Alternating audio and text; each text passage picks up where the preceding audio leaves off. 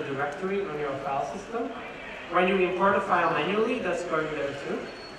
So basically what you can do as a contributed module that's possible to write is you just pick whatever file was uploaded by mistake, you delete that file, and then you just drop all the translations and then you import every PO file that's there. And in that case, you just restore the previous state. But if you also manually change things on the user interface, we do not write that out into PO files, those changes. So there's no direct solution to that. That's also possible to write a module for that, but we don't have that. So if you don't use that interface at all, and you accidentally import a PO file, it's much easier to recover from. Because all the PO files are in the file system that you used to import sometime earlier. They're sitting there, and you can re-import them.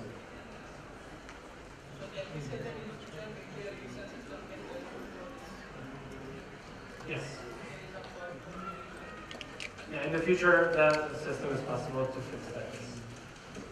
Okay, I think I'm running out of time anyway, so if people have questions, please come over. I will be around, I will be at the sprint, so I would love to work with you if you could come over and interested in solving some of the remaining problems. They're very interesting. Thanks for coming. Hope you enjoyed it.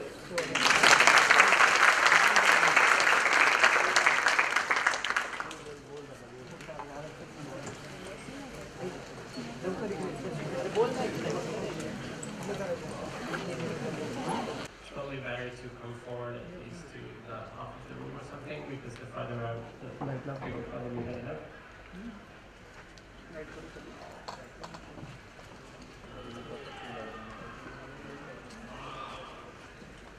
But the point of the session is not really to see me nicely, but just let you know from your hands on me.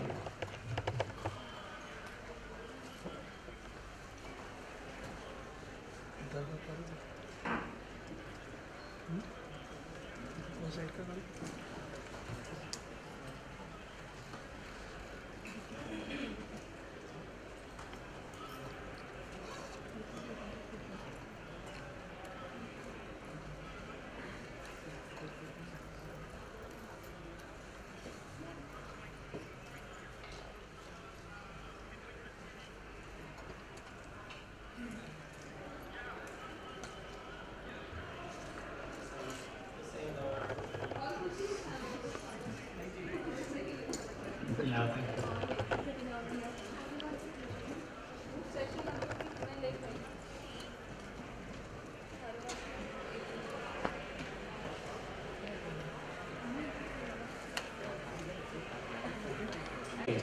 Welcome everyone. I think we waited more than a minute for those who arrived late. So I'm Gabor Hoci, and this session is Kuch Drupal 8 Rimbahapashi, if I pronounced that right. Practice a lot. Which is everything multilingual in Drupal 8 in English. The rest of the session is going to be in English. So I am Gabor Hoci, and I have kind of a tendency to test the system of conferences. So this one is from a DrupalCon. This one is from another DrupalCon. This one is from a program booklet. And this one is from here. So the problem that we've seen at some events, which is kind of ironic for DrupalCon Asia, is that full multilingual support is sometimes an afterthought. And here I'm stretching that problem a bit because it's already a multilingual page. But there's always somewhere else to improve. So we decided in Drupal 8 to kind of look at this and see if we can make the system understand that everything may be multilingual, including names, and try to solve that in a systematic way. And this talk is about the Drupal 8 multilingual system only, and we'll have plenty to talk about. It'll probably go too fast for some of you, but there's a lot of other things in Drupal 8 to be proud about. So there's web services that are multilingual to some degree as well. There's views that are multilingual as well. There's authoring experience improvements, configuration system. There's mobile improvements, a whole lot of things. So this is just about multilingual. The good news is, however, is that a lot of the other subsystems that have been improved actually added a lot of additional power to what we do in the multilingual system. So you'll see, for example, with views, that views and multilingual, where they intersect, gives you very powerful tools in Drupal. The other thing that I'm going to lead with is I'm the person doing this session, but obviously there's a lot more people who work on this. So there's a Drupal 8 Multilingual Initiative, and this is a list of people who worked on the initiative. The bigger names contributed more, the bolder names contributed more recently. And it's not in fact the whole list, that would be the whole list. So it's a result of a whole lot of people working on this. So I think we put in a lot of effort, and across 1,300 of us, we also had a lot of fun building this out for you. So we went to all kinds of events and sat down and worked with each other and mentored each other on different issues and just figured out how to make things happen. We also just sat down alone and worked very hard. Also had a lot of fun and celebrated a lot when we figured out our solutions. We also worked on a lot of issues. So if you try to count the issues that we tagged with D8MI, Drupal 8 Multilingual Initiative, there's over 1,700 of them. We did not resolve all of the issues. There's got to be Drupal 8.1, 8.2, 8.3, Drupal 9, hopefully sometime. So there's stuff to improve, but you'll see that we did a whole lot of things. And the question is, why did all these people come together and do all these crazy improvements, thousands of issues? The reason is we've had experience with how to build these things, and we've had our own struggles. So we've seen that people use Drupal in all kinds of environments. Like, for example, Berlin uses it on their city marketing site, eBerlin. Also, Canada uses it on Keep Exploring, their Canada marketing site. Magic the Gathering uses it if you've been role-playing ever before. They are makers of fun games. There's the banking sector uses it, this time from Lithuania. The public transport sector uses it in Montreal. The beauty sector uses it. These are all multilingual Drupal sites. Pinterest uses it for their business sites, in this case in Japanese. The World Health Organization uses Drupal multilingual. UNESCO uses Drupal multilingual. If you want to register a domain name in India, you would go by a multilingual Drupal site. If you want to connect with the government, India, like up the IN is a multilingual Drupal site. If you're interested in some TV, on Sony TV, that's also a multilingual Drupal site. So it's kind of hard not to bump into a multilingual Drupal site. So a lot of people already do this. Anybody in the room who had pain doing this? Struggled with issues? Anybody? Okay, a lot of you, yes. So it is possible, but we wanted to make it a lot simpler. And these organizations, they probably have a lot of resources and will need to work their stuff out. But what I'm really proud of is the small sites, like this one from Stanford. They have a site in English, Portuguese, and Arabic, right? Thai, okay, Thai. So they have a site in 3 languages, and just for a small program for kids to make them learn technology. So it's a site that does not have resources to put in developers and solve all their problems. So they need a system where they can just fire off a multilingual site and be happy with that in no time. The problem is we are not really delivering that with Drupal 7. So Drupal 7, you have Drupal core, then you enable the locale module, is great. You can have languages configured on the site, it's kind of nice. You can translate interface. But then it's all manual, you need to enter everything manually. If you download translations from the community, you need to manually download them from localize.drupal.org, import into the site, have them on the site. Now you update views module and panels module. Their translations are outdated, you need to manually go out again, download again, import again. It's very painful. So you would obviously install localization update module, which automates all of that for you. It downloads all of those translations. When you add new modules, when you upgrade modules, very nice. So that's it for interface translation. you still cannot do any multilingual content. So you enable the content translation module. That's nice. So now you can have multiple copies of the same content piece on the site, different languages, have relations between them. But now you put them in menus. Menus, not translatable. No, sorry. So you install the I89 module. That's nice. It enables you to translate menus. It also enables you to translate a few other things like field labels and block titles and stuff like that. But now you're scratching your head, you want to translate this, the emails that are sent out to users. Emails are being sent out, they are not translatable at all. None of these modules allow you to translate the emails that are sent out to users. So now you enable the variable modules. That's a whole set of modules. So that's a variable module, the variable I89 modules, then there's connecting modules between the two, so it actually enables you to translate those email text.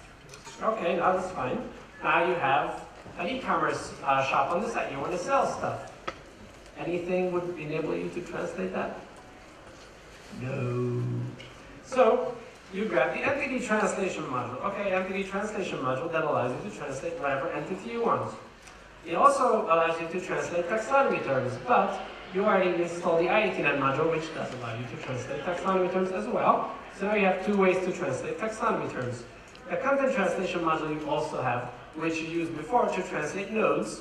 So now you have two ways to translate nodes, entity translation and content translations. Very nice. So even trying to figure out at this point what tool to use for what, like I have a taxonomy term, how do I translate it, or I have a node, how do I translate it, is hard. So I salute you for figuring it out on Drupal 7. Congrats. You deserve an applause. Very good. Good job. So Drupal 8, we wanted to make this simple. We wanted to have one solution for everything, and so that that solution actually works with whatever other module you add, if you have rules, if you have e-commerce, if you have whatever, like Workbench or something else. So we added a system for managing languages. It knows about your languages, and that's it. It decides how language is picked, etc., and that's a base service. Then we have a system for translating the interface of Drupal, and that works across everything on the interface. You can translate views with that, you can translate content types, all kinds of things that are built into your code. We have a content translation system that allows you to translate whatever content meaning all kinds of things. We'll define that later on. And we have, finally, a solution for translating all of configuration. So these four pieces basically cover everything in Drupal core, and they are extensible, and they allow you to translate every configuration you configure, every content you configure, every code that ships with modules, and every base configuration as well. So let's go through these and see what's in each part. So let's start with language. So language is a separate module now in Drupal core. It's called the language module. And we wanted to really highlight this feature out of the get-go from the start. So when you install Drupal, the first screen you see is a language selector. So you go there, it already selects you the language based on your browser preference, in my case Hungarian. But you can pick whatever else from the 100 or so languages we have. In this case, I'm just going to pick Arabic, why not? And then you hit save and continue, and it downloads the translations right away automatically in the installer. The next screen is going to be Arabic. It's a bug that it's not right to left. It's going to be right to left soon. So you pick your install profile, you give it your database credentials, and it's all Arabic except where it's not translated. It's not our fault. So you hit that, and now from then on it's RTL as well, and it's working with the installation. So basically, the first thing you choose when you install Drupal is what your language is, and beyond that you don't need to know anything about English. It's all going to be in your language, and it's all working however you want. So that's the first thing that the language, the new language system does. The second thing is language assignment. So the problem with translating stuff is we can only translate stuff if we know what language is in. Otherwise, we make assumptions, may or may not be true. Drupal 7 makes a lot of assumptions about language, and it makes a lot of mistakes based on those assumptions. So the problem in Drupal 7 is it only supports saying what language a node is in, what language a user is in, and what language a path alias is in. If you set up a view in Drupal 7, we have no idea if you set that view up in Hindi or if you set that view up in Spanish or whatever other language, we don't know. we need to assume that you probably created that view in the site default language. May or may not be true. We don't know what your user emails are set up, what language they are in. We have no idea. So that's kind of a problem. So in 8, we decided to extend this basically infinitely. So in Drupal 8, we know the language of a taxonomy term. We know that taxonomy term was in this language. We know the language of views. So when you create a view, you can create a view in Hindi, and then if you need a view that's only available in the English part of the site, you can create that view in English. And then later on, if you decide to translate the English one to Hindi and the Hindi one to English, it's totally fine. It's going to work. So we know the language of views. We know the language of your site information, like we know what language your site name is, your emails, etc. All of them. And that's basically infinitely extensible. So we can go on and assign language to whatever. We know the language of your menus. We know the language of your menu items.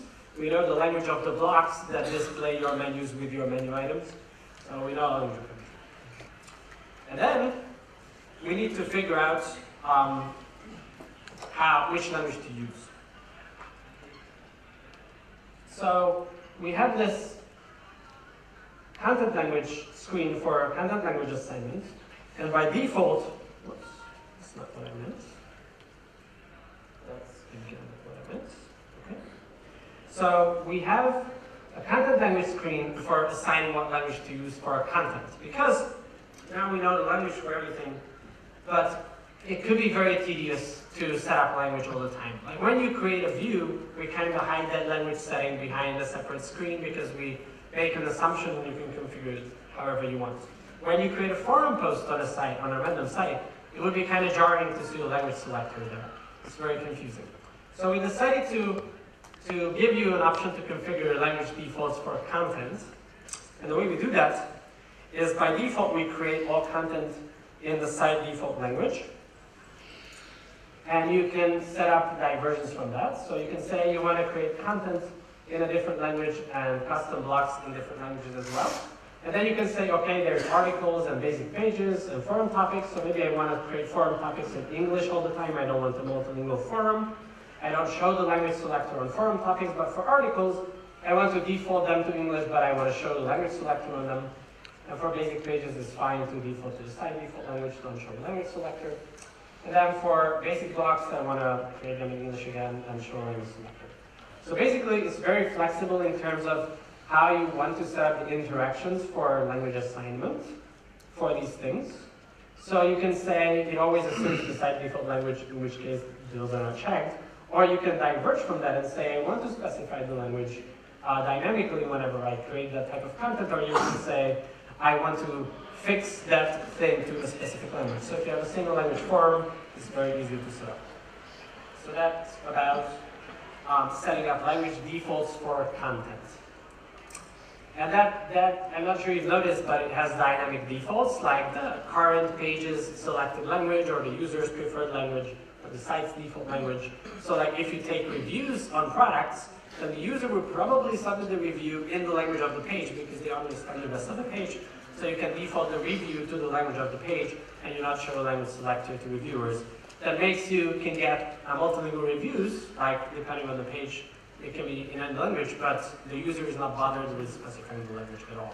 So you know the data, but the user is not bothered with the interaction. And then we brought language to blocks as well. So once you have information about language of content, you have information about language of views, etc., you probably also want to have language for your page building elements. And Drupal 8 comes with blocks for that still. We don't have a fancier solution yet.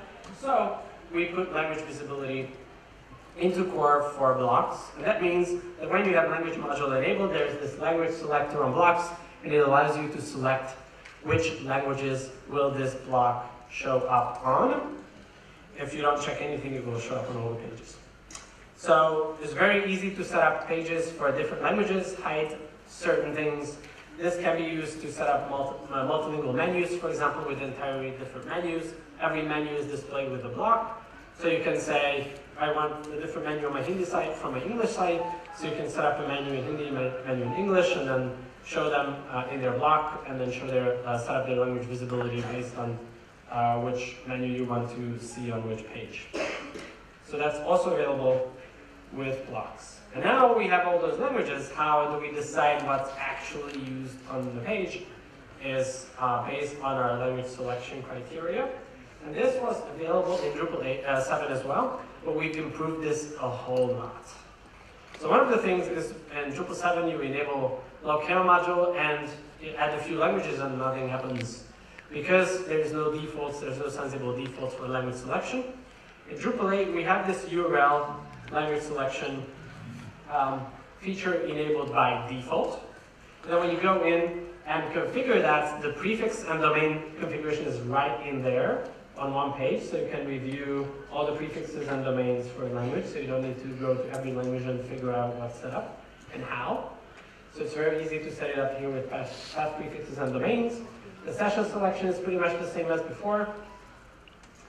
The user configuration is the same for user preferences. The browser setup is very different because now we allow you to map external language codes to internal language codes. So Drupal understands that not all the language codes are the same across the globe. So like Chinese has all kinds of language codes used that we map to our internal language code, and you can add whatever mapping you want. So that's when browser language preferences come in, we can map it to internal languages.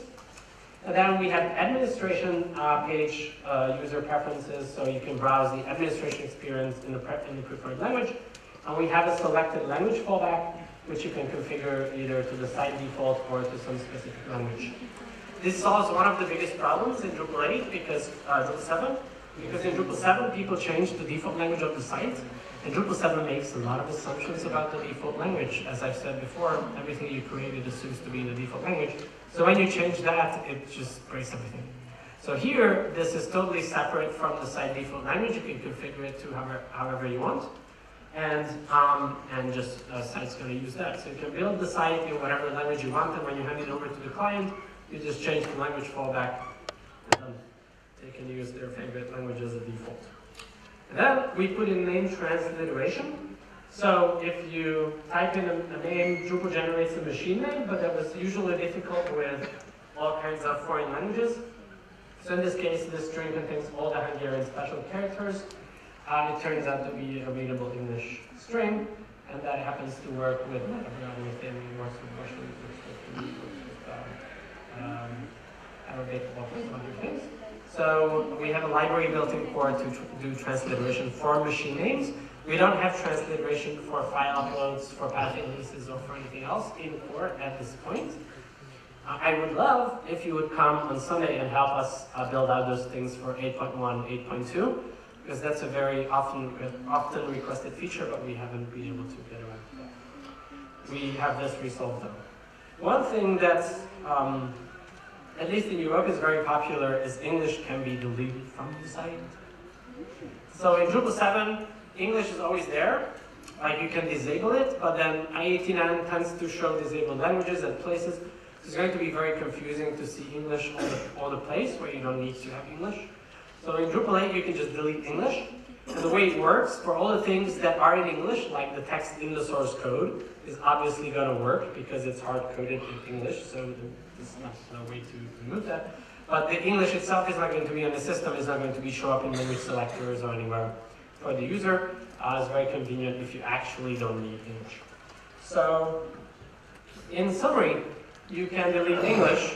There's a very flexible system for selecting language. It has sensible defaults now, so URL selection is enabled by default. There's browser mappings, etc.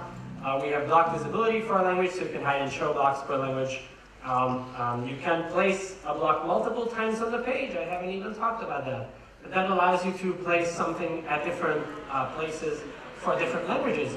So if you have a special news item running for a certain region, you can put that up for that specific region, and then you can hide it for everything else, or you can put it up down on the page for some other region or some other language. It's very easy to show the same thing multiple places based on language. It's very cool. We have flexible configuration for language defaults on content. We know a language of a lot of things, and it's a first-in installer. So who's liking all these new things? Cool. So this was 1/4 of the improvements in Drupal 8. Somebody asked if it's going to be easier in Drupal 8. I hope. So next one, interface translation. So as I've said, the problem with Drupal 7 interface translation is it's manual, a lot of manual work, a lot of work. Drupal 8, everything is automated. So in the installer, you pick a language, it downloads right before the next screen appears. If you later add languages, it downloads translations right away at that point. If you install new modules, it downloads translations in the installation progress bar. It's like downloads the translations and applies it on the site. So by the time it says done, it's already translated and downloaded. And if the community updates your translations on localize.drupal.org, it downloads the updated translations as well, automatically. Now, you may be all freaked out because you're going to deploy a site and then it's going to automatically download things in the background. Not very good. However, what we did is we centralized this download stuff into one directory. And what you can do is you can use this automated download system in your staging or development environment where it just happens. Then you do the quality assurance, and then you push this directory to the live site and you disable the automated updates there. And as part of the deployment process, you can just import those files in the deployment process and you're done with your updates to the live site. So it's very easy to use this on the staging site. Of course, if you don't have a complicated staging live environment, you can just run it on the live site. If, like on my blog, I'm using it on my live site. It's not mission critical. So, but for anybody that wants to take care of what words are used, then it's very easy to do. The other thing where you want to take care of what words are used is you make modifications to those translations, because let's admit not everybody's happy with the translations that the community does. So what we did in 8 is you can customize those translations on the site, and we know which strings you customized. So we track every string that you customized, and by default we do not overwrite those customizations from the community. So even if the community updates translations to those strings, we keep your customizations on the site. You can obviously set it up to override it from the community, but by default this makes no sense. And because all the strings are marked, you can export your customized strings and take the same customizations to the next client, and then take those customizations to the next client. So you can reuse your same favorite translations, or you can use these translation files across different markets that you serve or whatever you want. So it's very easy to customize and use those customizations across different systems. We made it very easy to touch up on translations. So who knows this user interface translation search interface from Drupal 7? Not a lot of you. So probably the reason for that is this is impossible to use in Drupal 7. Because you search for something and then you get a table with a summary of languages crossed out where translation is not available, then you click in and you have 20 languages on the site, and now you have 20 input fields for one string to translate one string to 20 languages at once. And you probably don't know all 20 languages of the site. So what you would likely do is you would want to search and then get results and then translate them right away, right? That makes sense. So that's what we do in Drupal 8. So we have a table. It supports singular plural pairs. We obviously support plurals in any numbers. So this example is Hungarian. We have the same number of plurals as English, but it works with whatever number of plurals you have in your language. And it marks stuff that you changed with a special color. So if you come back from Chai, see what you changed. And it saves them as customized translations. So if I search for only translated strings customized, then I will be able to see that those things I customized on the site. So these are now protected from community updates. They're not going to be overwritten by anything else. It's very easy to do on the site. Another thing that people really want, and they use the string overrides module for that, is change the English text on the site. So let's make login say sign in. And it's not possible in 8, not possible in 7. Some people take the string overrides module. Other people set up English custom language. Both have their own problems. So what you can do in Drupal 8 is translate to English. Sci-fi. So by default, English is not applicable as a translation language. But you can go edit English. It's a very easy edit form, and it has a checkbox at the bottom that says enable translation to English. And now English is the translation target. And I can say, okay, I want to search for login in English, and I want to change that to sign in, and save that. Save that. And then, from now on, my login button on the anonymous front end will say sign in. So if I go to my anonymous front end, we'll say sign in on the button. At the bottom there. So very easy to touch up on interface text. No need to set up any other modules. No need to set up a special English language. And this is very useful because if you set up a special English language, you're going to get confused. You have a custom English and English, and some content is in this language, some content is in the other one. Is a mess. So yeah, so that's interface translation. You can translate to English as in change the English interface text. We have a whole new interface for insight translation of your interface. We track your customized translation so you can diverge from the community if you want.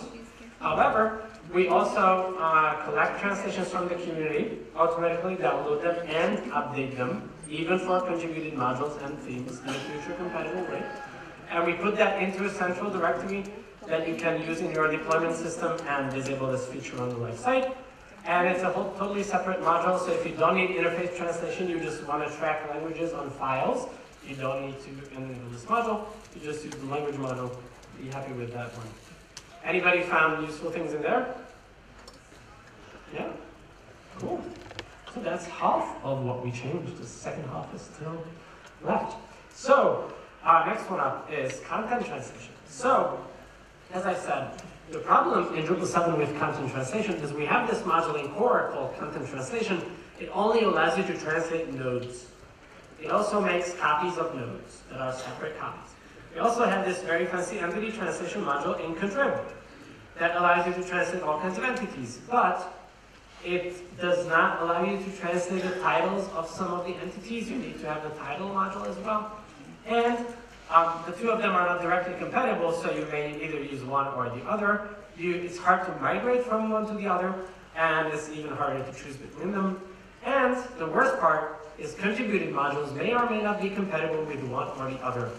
I think that's the biggest pain point. So we wanted to have a system where all content entities are supported, and all the contributed modules work with that system.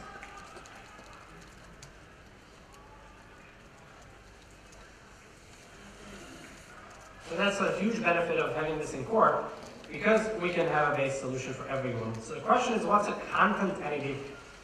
I use this in a pretty broad sense.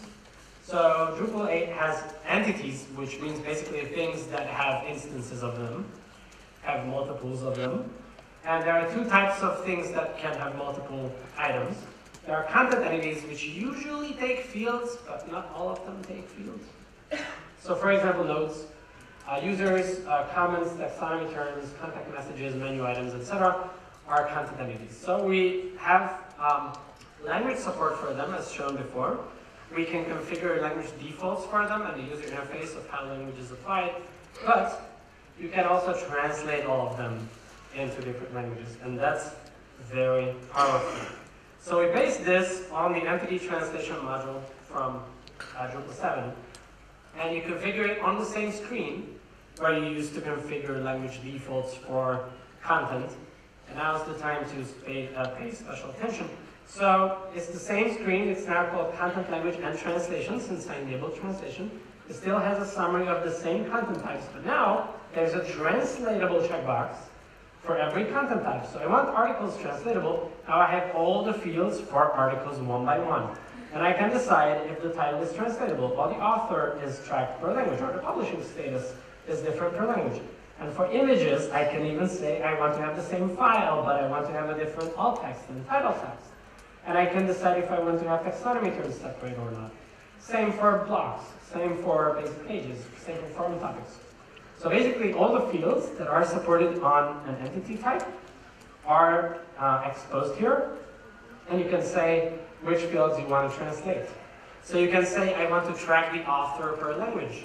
I want to publish things per language. So I may be publishing the Hindi version of this, but not the English version, or vice versa. Or you can track, you can have the same file, but different text. Like if you're selling products, you probably have the same product photo on different languages, but you want to have different text on them for alt text and title text. But if you have illustrations for a book, they probably have different language illustrations because they have text on them on the image as well. So you can make your own choices here for every field. So this is very similar to how entity translation works in 7. It's field-based. But if you really like the content translation modeling core in 7, you just check all the checkboxes, every single checkbox. And that is practically the same thing because now you have a copy of every field in every language. And now you have a copy of the content in every language. So it's easy to reproduce both approaches from 7. And it's possible to reproduce anything in between. It matters on what you choose. And you don't need to do any migrations because it just happens in the configuration system. There's no migrations between different configurations. So I think that's kind of powerful. It really brings all of these together. The translation interface for content is really boring. Same thing. There's a translate tab that was in Drupal 7. You go to translate tab. It has a list of languages that are available. You pick a language. You want to add that translation. It's a 2-column node form, in this case for a node. And then you can just enter that translation and be happy with the results. So that's content translation. So now you have that content in all the languages. How do you get that content out to people? So Drupal 8 includes views. And it not just includes views as in you've installed views on Drupal 7, no. It includes views, and it makes views a fundamental part of the system.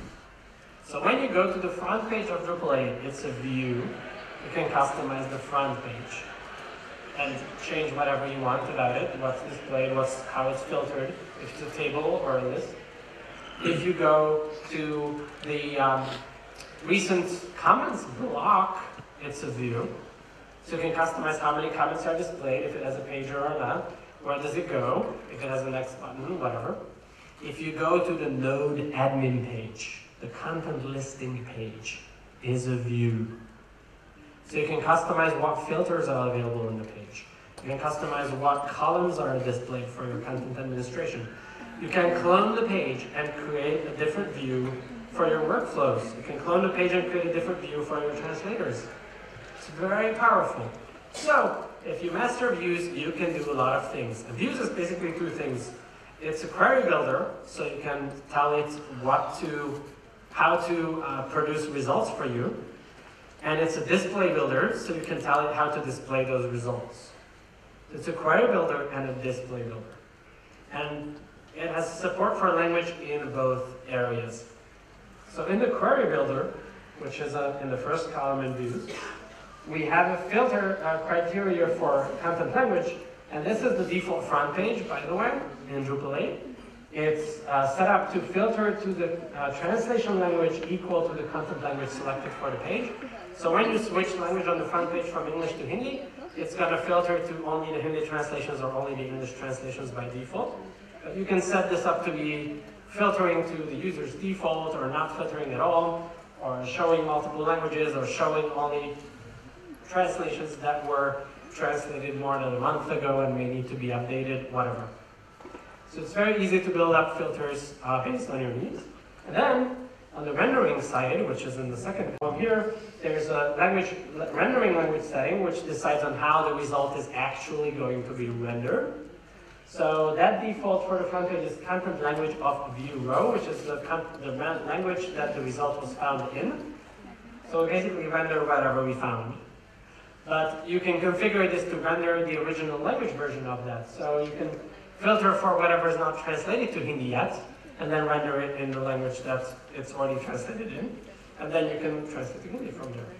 So it's very easy to build a query and then decide how it's displayed in views. And both of them have flexible configurations for language.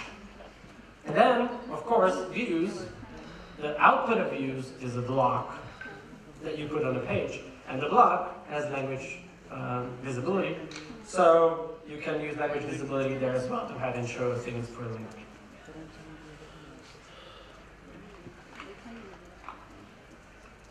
So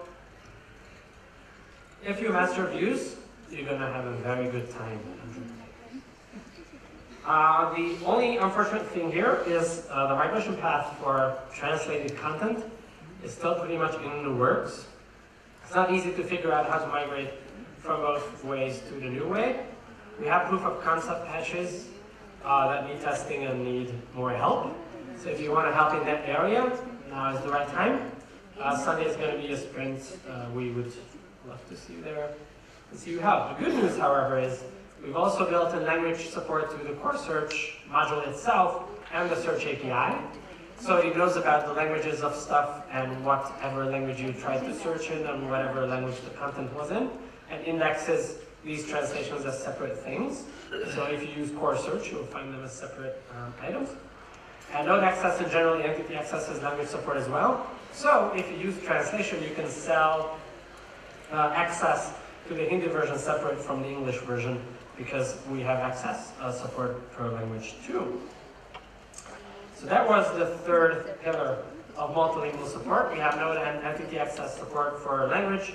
We are indexing content separate per language, search APIs, node languages. The migration path is still in the works. Thanks anyone going to help with that.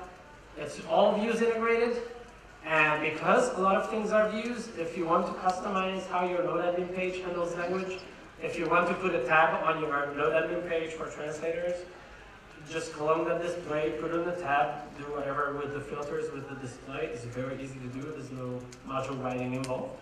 And you can export that into configuration and share that with whatever other sites. No coding required. It supports all content entities in core and in contrib. So if you use rules, if you use e-commerce, if you use workbench, whatever, they will work with the system. And it has per bundle, field, and sometimes sub-field level settings. So content types, taxonomy, vocabularies, that's the bundle level. And then the field level is title, author, publishing status, etc. And the sub-field level is for some of the fields like files, where there are sub-field details too. That's content. And we are not done yet. So who found this interesting for their work? Who's going to use this? Very good. Very good. Finally, configuration translation. So the good news for this is it's a totally greenfield project in Drupal 8 because 7 had no support for configuration translation. So what people complained about is we actually translated your configuration, but it was a copy of the translation at the time when you installed something. So when you install Drupal in German, you would create the content types in kind of German at the time of the installation in the state of the language available at the time. And we didn't know what was actually translated and what was not. And then later on, we never updated that translation anymore. And if you change the site default language from German to Hindi, we would never have any idea if it was in German. This is a total problem. So, Drupal 8 will solve that problem, all of those problems one by one. So let's see what's configuration in the first place. So I talked about these entities that are the thingies, the items in Drupal 8, and we talked about content entities that are usually created on the front end and usually have fields on them, but not always true. And there's configuration as well. And some of those are entities like views, vocabularies, contact categories, fields, menus, etc. And some of them are global configuration like your site information, your user emails, etc. So all of these we know the language of. So site information and user emails, we globally know their language. I mean, for all the user emails at once and for all the site information at once. And for views, vocabularies, etc., each single one we know their language. So each view we know which language you created that in, each vocabulary, each content category, each field, each menu, each block, block placement. So all those things. There's one area that's kind of left over that we did not get around to is path aliases is kind of an other circle. But the main point here is we have a general solution that's extensible to contributed modules for content and configuration.